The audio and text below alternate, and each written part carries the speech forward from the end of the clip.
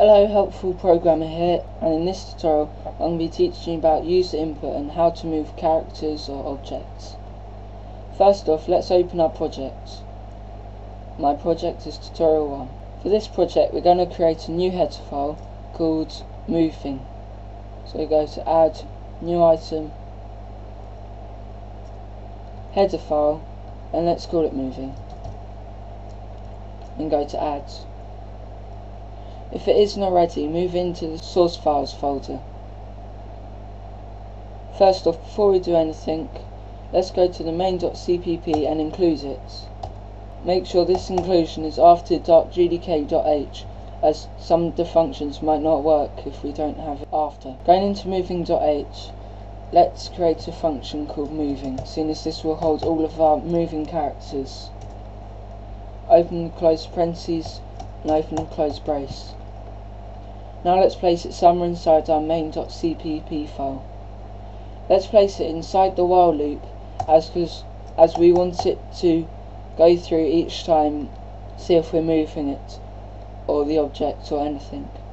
Going back to moving.h file, let's make our first if statement. If, open the parentheses, and then db left key. db left key is very simple, as it just means the left key. Open close parentheses and equal to 1, so it's equal to true. Equal to 0 would be false. Open close brackets. Inside the brackets, let's move the object. But first off, we need to learn about moving object. We want to move the object this left or right, and it would be on a scale 0, -1, -2, but it's not really like that. It's really like this, up or down. So if I'd say move sprite to 1, then all it would do is move it up. That's not what we want to move it left. So what we do, we use the db rotate sprite to rotate it, and then we can go -3, -3, 3 to move it around. So let's go back to the tutorial and teach you how to do that. The first function is db rotate sprite, because we want to rotate the sprite. Let's try and find the ID of the sprite we want to rotate. So we go to setup.h. Let's see what picture we loaded. We want to move the box, which is load ID of 2, and then we go to create and say okay, if there's millions, and then we search for 2, the load ID, which 2, and that'll be the box, and see what the proper ID is, which is 2 as well. So you go to moving.h and type in 2, because that's the one we want to move, and then the angle. We want to rotate it 90 degrees.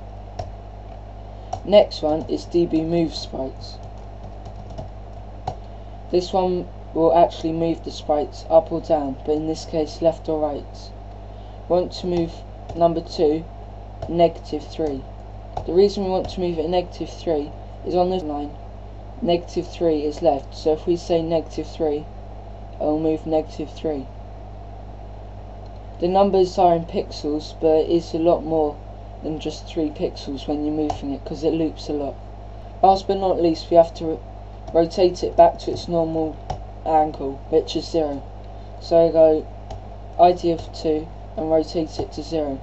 You don't rotate it plus the previous rotation, you rotate it to the angle specified, so we specify 0.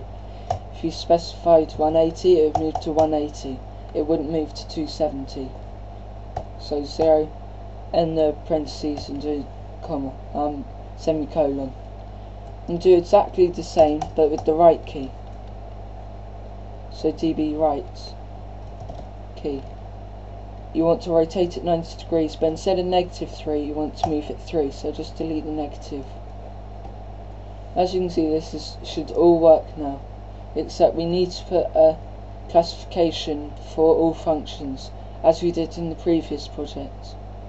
Let's give it a classification of void. As you should know, it won't return anything, any integers. Let's go now and run the program. Once the program has compiled, you'll see what we did on the last lesson, but now we can move it to user input. Hope you enjoyed the video, and I hope it's helped a lot.